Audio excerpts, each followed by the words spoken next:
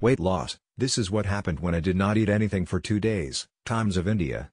To view the full article, click the first link in the description below. Intermittent fasting is one of the most talked about diets, or let's call it a lifestyle.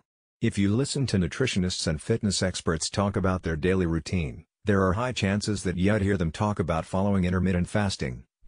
From lifestyle coach Luke Cochini to Dr. Anjali Huda, they all have been talking about the goodness of IF. Honestly, all the buzz about resting your digestive system made me start my IF journey. However, I started with 14 hours of fasting. I gradually took it up to 16 hours to test how it worked. And I won't be lying that post the initial hiccup, I actually got used to it. That's when I heard a fitness instructor recommending a 3-day water fast, an extreme form of IF. While 3 days sounded a lot, I decided to try it for 2 days, and here's how it went. Since I was used to fasting for close to 16 hours, my body was working fine until then. But once I crossed 18 hours, I started feeling ravenous, wanting to eat something, but I resisted the urge.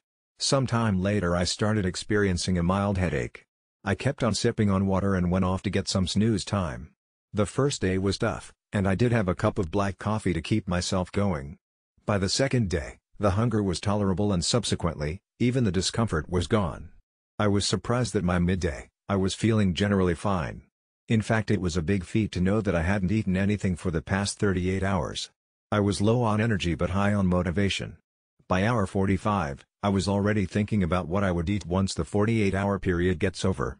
I had read somewhere that one should never break an extended fasting period by binging on unhealthy foods, so I prepped a healthy meal with chicken, vegetables and a small portion of rice.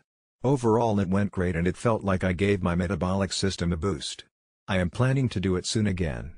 How about you? Disclaimer: if you are planning to try it, I would. To view the full article, click the first link in the description below.